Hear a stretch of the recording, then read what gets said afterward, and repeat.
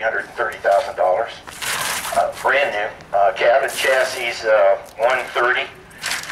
Back end is the difference. We have to pay what we call federal excise tax, which is 12%.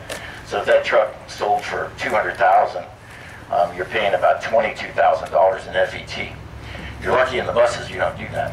Anything over 33,000 GVW, you end up having to pay your federal excise tax on. So it's a big expense. One thing about tow trucks is value, the resale value is very good in our business.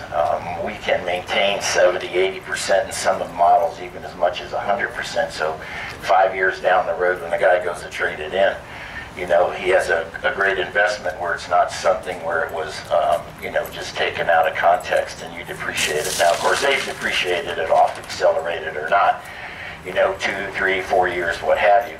And so, you know, if you're sitting there with $300,000, just maybe a pen in case they want to do that. And I'll give you my cell phone number on there. We'll get the cards going around. You know, it gets the point where the gentleman's going to reinvest in a new tow truck. So the couple tricks. Well, you know, right now I'm not a dummy. A nice flat spot. You know, nice level. And I've done the one trick that most of the guys will do is I'm going to air the cushion, my bus up, and I'm now going to leave it, you know, in the lock position. If you go and put it back, what's it going to do? You know, so you don't want to do that. You'll find that the guys will put it up on wood, and they'll raise it. They'll build a little bit of a ramp and raise it. And I carry those pieces of wood. One thing that you don't want, the guy takes out like a 4x4, and he starts to put it underneath your tire, and so you're only covering a third or less than half of your tire. What's going to happen? Following what I'm saying? Man, just, you know, I've got this is a 2x12, so the goal is to cover my tread.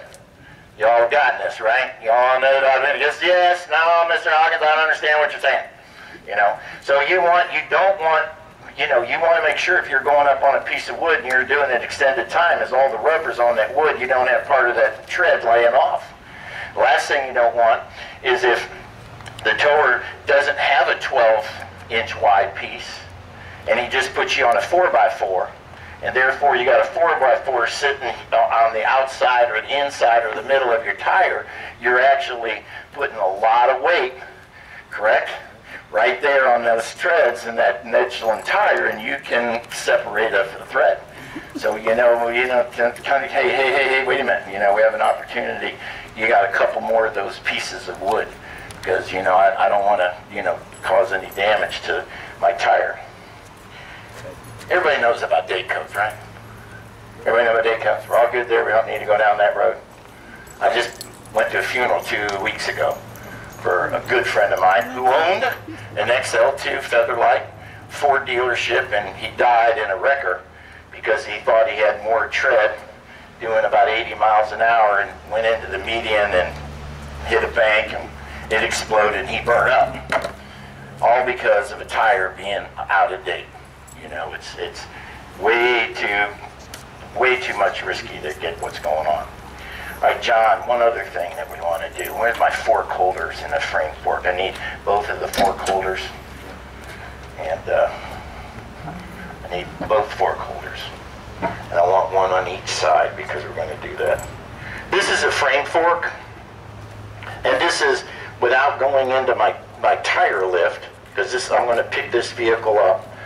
I helped design this tire lift, and I just changed this tire lift for the Prevost specifically. And unfortunately, this isn't the one we just redesigned the change on it. But main thing that I don't want to do, when I go to lift this bad boy up, this corner will want to try to get into the sidewall. And I don't want any damage to my sidewall. So when I'm teaching these things with schools, I always talk about distance on there so that you don't get it allowed to dig in. Now, most of the towing will be done with the frame fork going straight to an axle, and of course we don't have the axle. You know, we've got the independent A-arm suspension. But I'm going to actually pick this coach up once we do it with the tire lift with the frame fork. You okay, John? You seem nervous over there. Okay.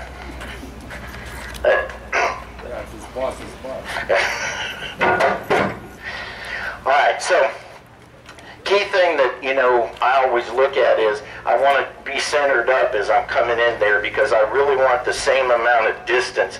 I have to have so much overhang on this attachment on the crossbar so when I go to pick it up, like right now, we're picking up 17,000. These tire lifts, the original, their capacities were 13,000 pounds, and we started getting into the buses. We were doing a lot. There's one right there, fork holders, okay?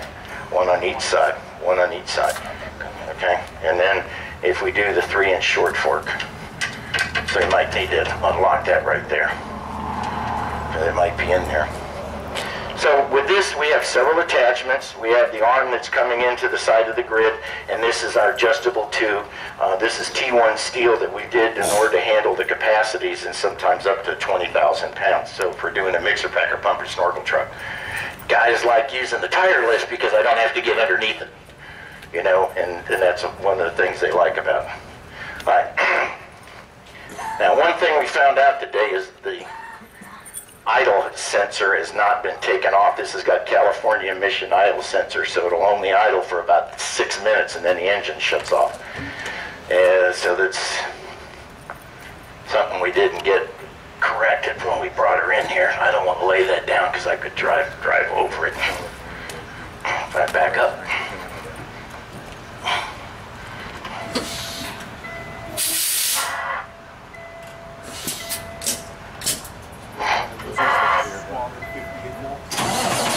The new fat ones. New fat ones.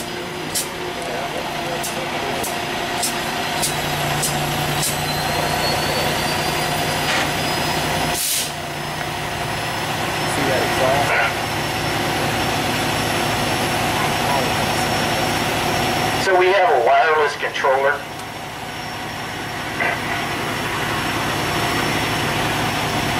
And fire this off. Allows me to move the controls. That boy will also have controls at the table as well as your control levers being right here.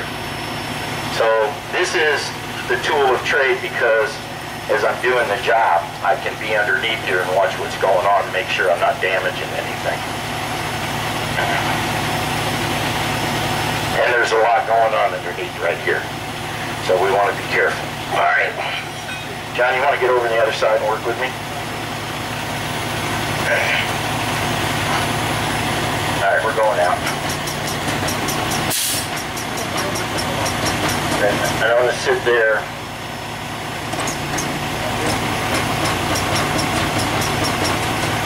Tell me what my distance, how far I'm off my distance. Am I getting on the tire now? I'm going to boom down. I'm going to boom down. I'm going to boom down. I'm going to boom down. I'm coming out. Talk to me. Talk to me. Talk to me. We clear? We tight? We tight? You like it? You sure you like it? If you don't like it and we screw up, it's going to be your fault, not mine.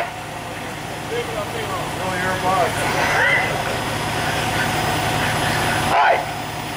And I've got my distance. I'm pretty clear. As a matter of fact, I'm probably a little bit more. Let me walk over here and see what he's got. All right. I'm going to bring it in a little bit, John, and we're going to go and we're going to take it. I want to see if we can move the grid in, and that'll be a son of a gun because it's heavy. All right, I'm good. I want to go in just a little bit. You have to pick the handle up. There you go. That's too much. Up just a little bit. There you go. A little bit more. A little bit more. Just a little bit more. No over. There you go. There you go. That's good. All right. Take it out. All right, Gwen, you good? You're good? Yes, sir.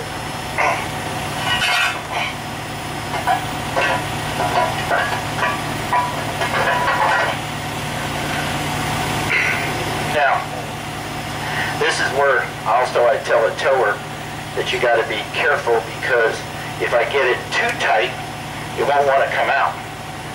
And I'll have to struggle with my attachment getting it out. So I've now put my retaining shoe on the back.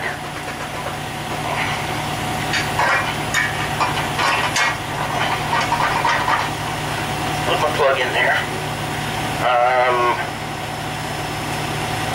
Try to match up the other side. There you go. There you go. There you go. There you go. There you go. All right. Honey, where you at? You got the dog. All right. Let me do this. Come on inside here, Johnny.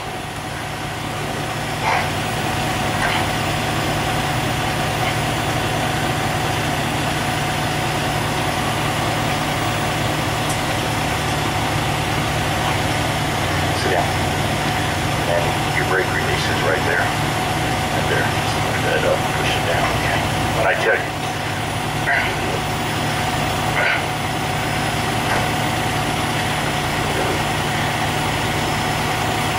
Alright. So I'm going to go ahead and do a little bit of lift with it, and once I get it and got control of it, I'm going to have him release the brake because I don't want to be twisting the drive line when we go and do that. Can you hear me? Alright, hang on.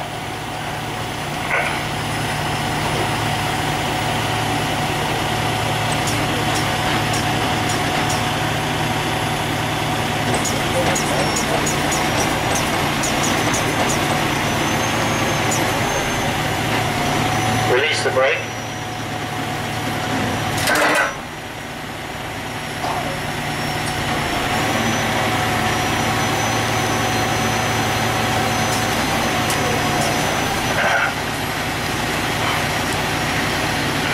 Now I've got it. Now, I'm going to go ahead and I'm going to secure it. I'm going to secure. See what I mean? That's what they call California emissions, and you can tell the ECM not to do that, but it hasn't been programmed right.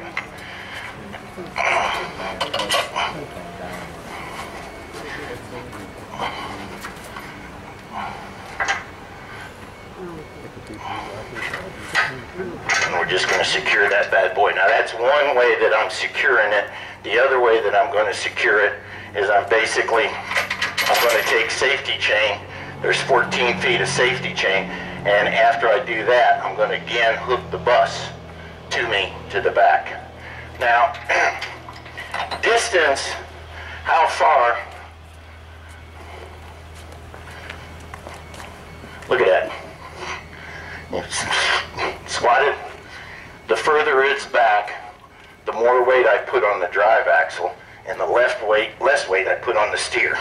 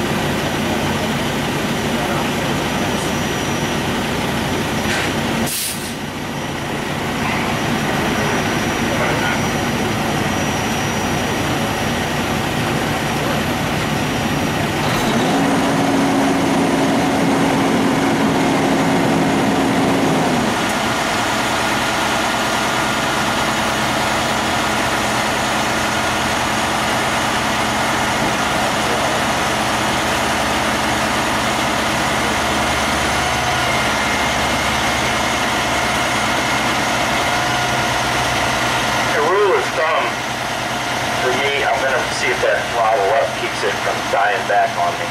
I'm looking at about 20.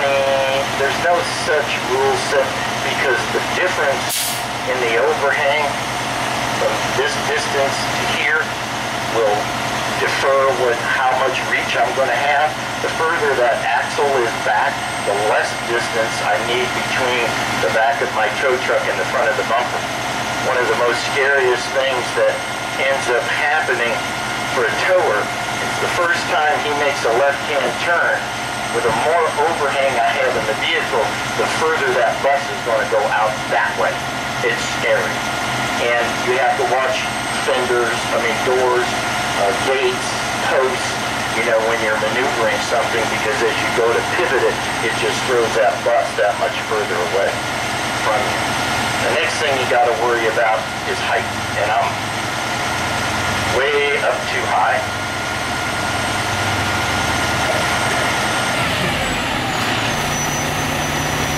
If it senses throttle movement, it'll stay.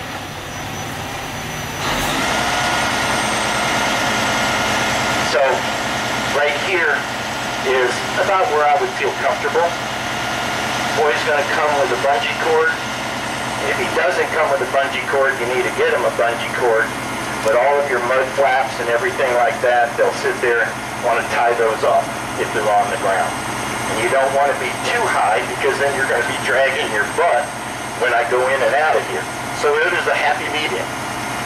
What that tours, his challenges are, as far as understanding, what the requirements are. There's no such thing, nothing written down in stone as to how you end up doing it.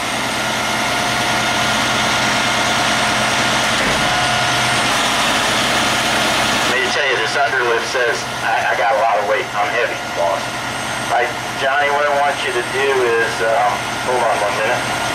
Now I'm going to make my life a little bit easier. Towers will do this.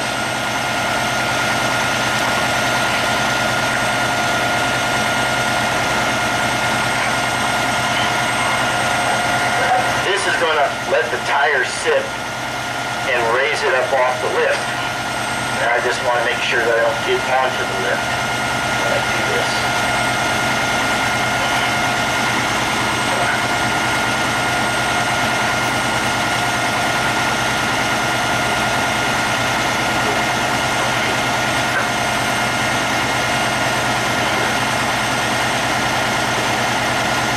Have y'all ever seen this happen before? Done before? You probably don't ever want to see it again. But just in case, this is what you do. All right, John, hang on. All right, go and set that brake.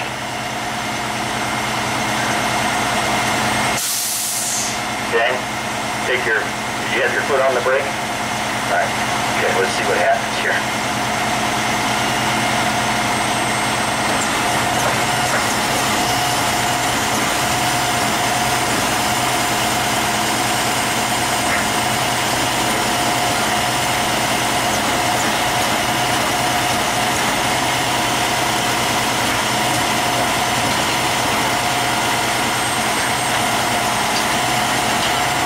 Come on out.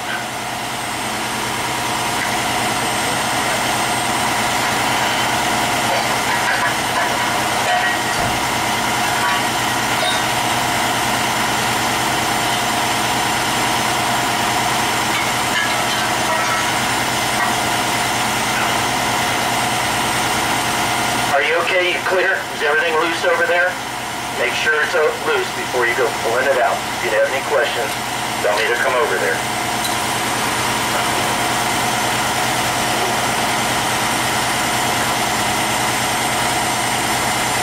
Okay.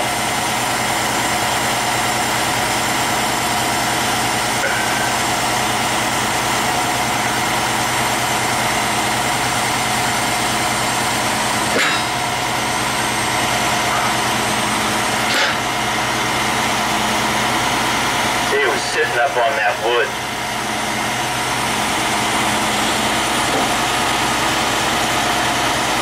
So what I want to do is we're going to take this off.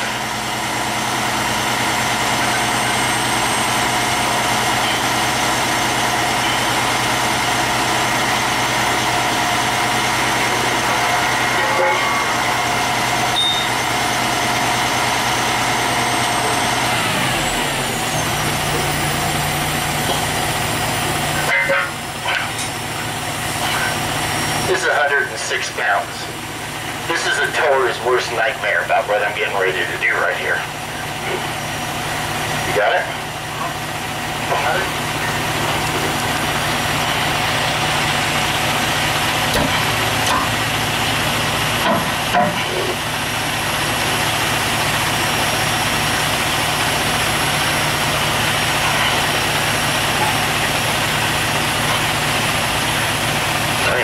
go.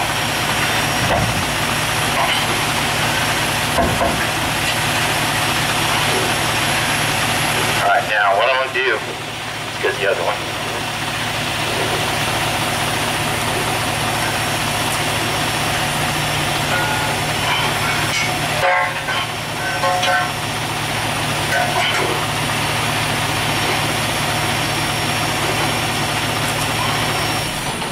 Damn it.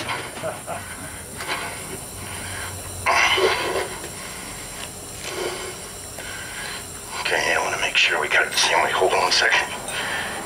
All right.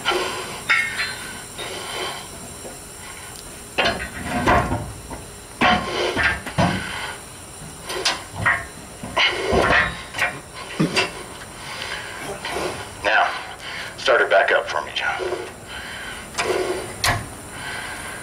If y'all want to come over here, the guys, you want to go to the other side. I've got it up in the air. What I want you to do is come over here and take a look at this tie-back lug right here. Right there in the very front. It'll be up on the XLs too.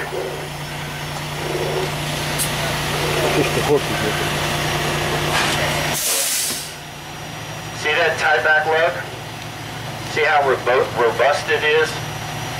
Now that's where, if I've got to winch that coach up onto a block of wood, that's where I'm going to put nylon straps, and I'm going to hook with nylon, not chain. And what I'm going to do,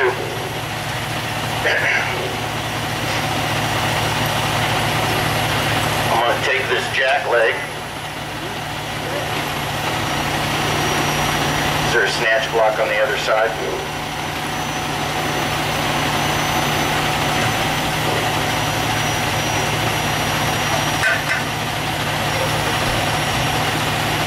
Everybody see the lug? You good? What's up with the chains? Now, a snatch block is a mechanical advantage for a tower. It does two things. It increases the horsepower of the recovery winch, and or it's a change of direction. And what we're going to do is we're going to use it as a change of direction. Tower is not going to be able to hold that up. Now let it go down. Let it go down. D-ring. There you go. Alright. So he's going to take the cable. We're going to freewheel the cable. I'm going to go down. I'm going to put the cable into my change of direction, and I'm going to go out to that, because now I've got a low pull. Tower is not going to be able to take it from the shiv head and go, because I'm going to get into all of this. So I'm going to put that jack leg down. I might even have to bury the spade in order to winch that bad boy up on there. Okay? So that's, if I can't run, if I can't drive, if I have no means of lifting, that's one of the tools that you'll see the guys use. Now, I'm going to show you, only because this is a Prevost chassis. I don't like what we're going to get ready to show you, but the guys will do it. Number one thing is, after we get this on there, I have the airbag and the whole suspension will fall to the ground. Will just go down, because unlike what I was doing with the tire lift, I had it on the very suspension that it was being built, you know, I was going down the road on. So it's collapsed. Now, I'm going to use my fork holders, and I'm going to go onto that lug. So these guys get very creative before they lift on taking a strap or a chain, coming up around the top of the airbag housing in here and back to the other way, so that when it comes up, it will fall down only to as much as the chain or the strap allows it, so that it's holding it up in the air. I want that for two reasons. If it falls down, the higher I have to get it in order to get my clearance. That's number one. Number two is, I'm then just hanging on the airbag as I'm holding the coach going down the road. And that's not good either. The other thing that you saw, I think it was right somewhere in 2003, when they went from the 17,000, a lot of you guys will put 365s on the front of a 2003 coach, and you think you got the ride of a 365 coach that you had 315s. Not happening. You know, it's nice that you put the bigger tire on there because you'll have better capacities, no doubt about that. But it's not going to have the ride of what you did. And it was about, I forget the coach number. It was somewhere, the last 4 digits, it's somewhere in the 4,600 range of your Prevost. So your last, on your H's, your last 4 numbers be 4,600, and somewhere right in there, they went to the 18,000-pound axle to the front. And you can see now to jacked up, the airbag's like this. They went 30% larger on your airbag. Instead of the airbag being straight up and down, they rolled it like this.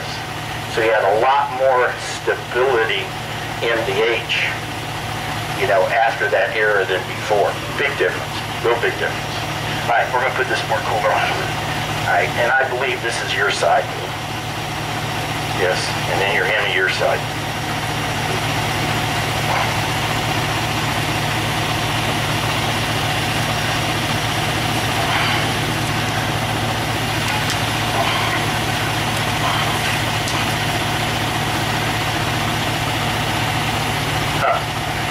Actually, I need that back. And this is going to be tough. I don't even know if I'm going to be able to get it, but we're going to try. Take that. I got that. These fork holders can go 8 different ways. It's not that I'm not knowing what I'm doing. It's now that I'm getting underneath and seeing my requirement, what I have to do to get it done. So we're going high side, put it on. High side, flip it 180. Pull it all the way to the outside. Okay. Got it? Put it up on there. You need the old man to come over there and do that for you? Okay. I know that'd be embarrassing.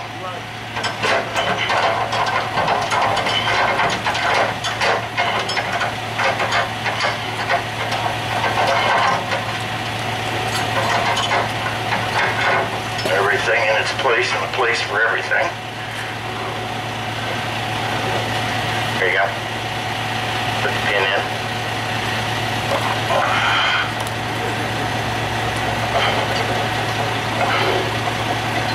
This is, I don't care about your T-handle. I don't need a T-handle. I just need the pin in there. And I can see you didn't get me our fork.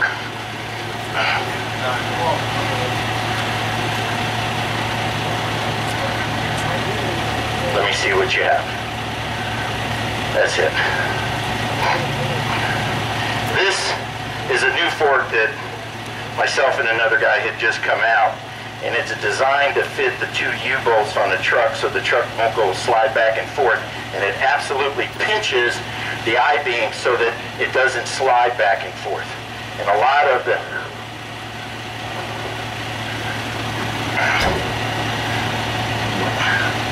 this was common in that axle because it gives you space, but it means it slides. You notice you got a tapered edge here, and that's when I get to the axle as it works its way and try to get underneath there. So we're going to see if we're going to fit this bad boy up in here.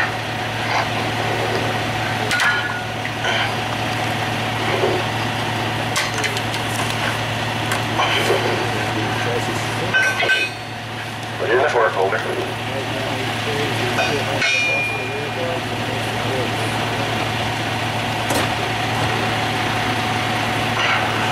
George, get up in the truck and just hit the throttle. Just with your hand or something. All right. It's going to be real tight. Thank you. All right, you see where I'm going? Okay, I want you to get right there. So I'm going to get it right in that hole. You with me? Now back a little bit. You need to go a little bit. Little bit. Talk to me. Talk to me. You in?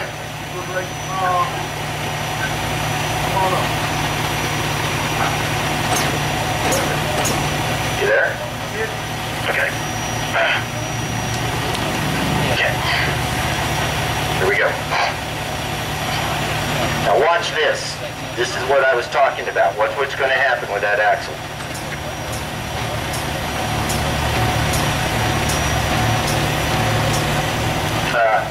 Okay, back into the coach, put your foot on the brake, and then release the emergency brake for me. Put on the foot on the brake, hold it, release the brake, and then real easily let it off.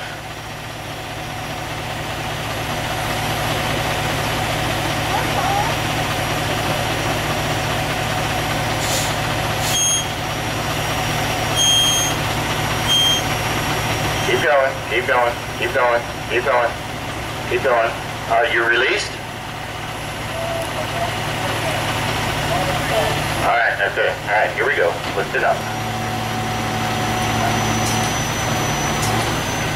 Now, you all can take a look. Come up and get it for me, and if we didn't get my cell phone number, you don't have a pen, I can give it to you and put it on the back of the card.